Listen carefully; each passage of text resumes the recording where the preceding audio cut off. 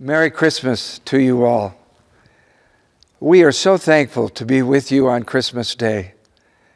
And we pray that in this moment of service and sacrifice for you who are away from your families, or for those of you in your home MTC preparing to serve a mission, will be a time that you feel the love and approval of your Heavenly Father and of His Son, Jesus Christ.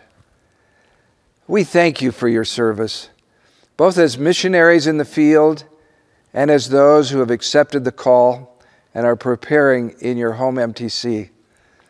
This is an unusual time to be a missionary. You will long remember your missionary service. People will ask you decades from now, when did you serve your mission?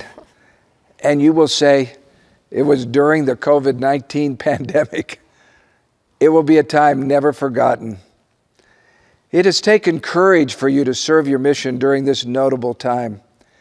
Please know you have the love and appreciation from President Nelson, the First Presidency, and the Quorum of the 12.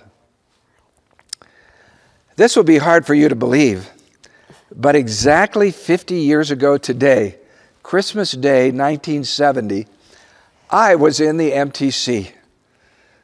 My 6 weeks of studying the French language were nearly over, and between Christmas and New Year's, our district flew across the Atlantic and landed in Paris, France.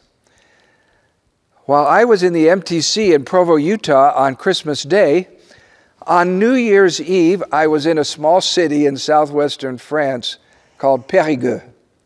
There, with the few members who had joined the church, in a small rented apartment where we held church, the adventure of my mission began.